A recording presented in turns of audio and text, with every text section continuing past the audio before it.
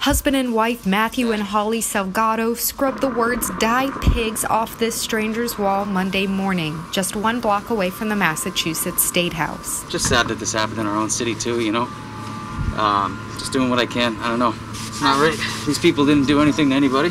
The couple drove up from Brockton after seeing last night's destruction and brought along extra cleaning supplies. Strangers walking the bricks of the Freedom Trail stopped to help. I don't know what it is. They had a bunch of it over there, so we just grabbed it. At this point, anything's better than nothing. I think we're in the middle of history right now. From Back Bay to Downtown Crossing, businesses were vandalized and looted by angry crowds of people who broke off of a peaceful protest that took place earlier Sunday evening. The owner of this nail salon said she's been looking forward to reopening after the coronavirus pandemic lockdown lifts. But now, her family business will stay closed months longer. And up and down Newberry Street, businesses were boarded up in case tonight takes another bad turn. Reporting from Boston, Meghan Ottolini, the Boston Herald.